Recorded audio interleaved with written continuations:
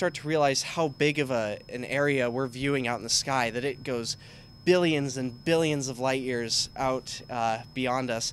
It sort of makes you realize how small we are in this giant scope of the universe. And that's how Zachary became interested in the astronomy and physics area.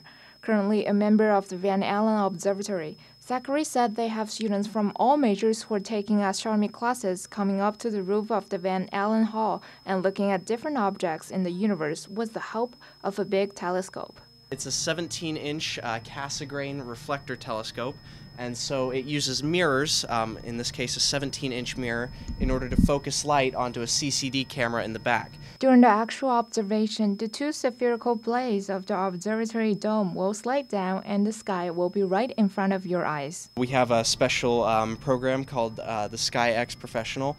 And all you have to do is type in the object you're searching for, and it'll slew to the object or move the telescope into position to view that object. The Van Allen Observatory hold public events constantly, and one time they had more than 900 people coming up to the roof and watch the blood moon together. Fall of 2015, we had a lunar eclipse occur, so there were just so many people, so many children, grandparents, just adults that were eager to learn about what was happening as the moon turned blood red. Their next big event coming up will be on August 21st for the solar eclipse. If you want to know more, you can always go to their Facebook page, Van Allen Observatories, to find out more.